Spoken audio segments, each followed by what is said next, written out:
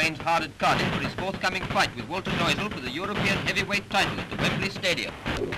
Walter Neusel, the European title holder, in training at Windsor, is a strong believer in footwork, hence this skipping practice. Jack has lost none of his speed, and his hitting is fierce and powerful and accurate, as you've just seen. He shapes well against his sparring partners, and on his training form, Petersen impresses.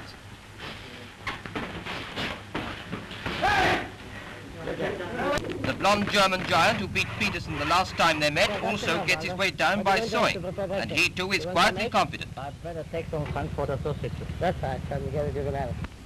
You know, Walter, what this fight means to you.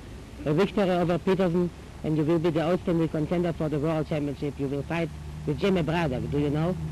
Well, don't worry, Paul. You know, Jack Petersen is a very good boy and a very dangerous opponent, but I think I do my best and I will win this fight. That's right.